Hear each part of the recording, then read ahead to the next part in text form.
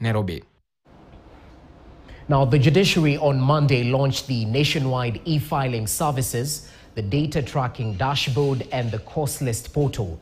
The service allows citizens to book court cases, monitor proceedings of the court, and have a heads up on details of the case dates across the country.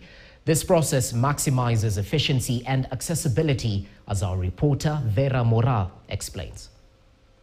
12 March 2024, this system will go live.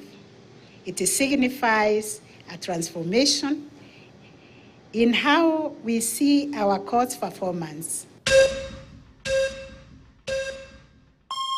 Biting a cake that has been baking for years, the Chief Justice Martha Koome led the judiciary in going digital, with citizens now able to do e-filing in all courts countrywide. A system that was locally built further presents a data tracking dashboard and cost list portal.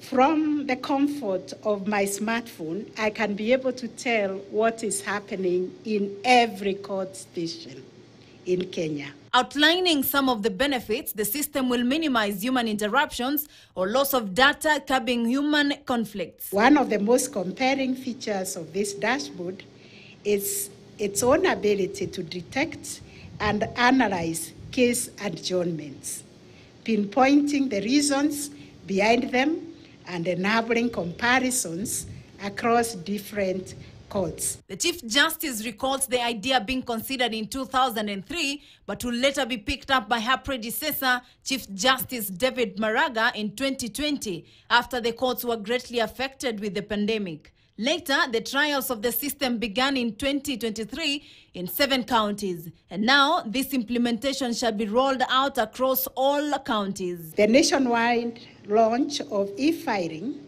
is a critical component of our broader effort to leverage technology for a more efficient justice system. To successfully implement the vision of the judiciary on ease accessibility, the Cabinet Secretary Public Service Performance and Delivery Management pledged to put to operation judiciary desks at all Huduma centers across the country. In every Huduma center, we are going to have an enclosed room for judiciary so that somebody can feel free to file their cases in complete privacy. With the third arm of government rolling out e-filing system to all courts in Kenya, the test will, however, be how will they manage case hawking, as the environmental barriers have now been virtually eliminated. Vera Mora, KTN News. Moving on, members of the East Africa Legislative Assembly